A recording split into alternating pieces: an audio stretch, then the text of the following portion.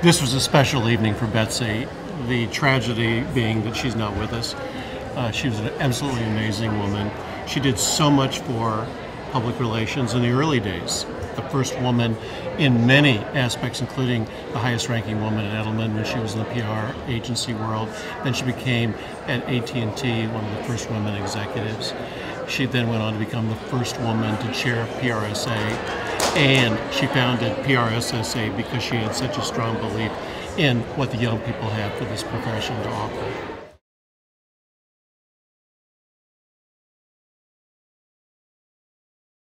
Clearly, digital and technology. And what we loved about her is Betsy knew how important it was, and she encouraged young people to get engaged in it, even though she herself still used a fax machine until her death.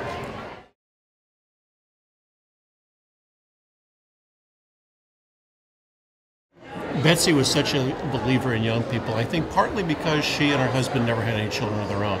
So we all became her children. We were her family.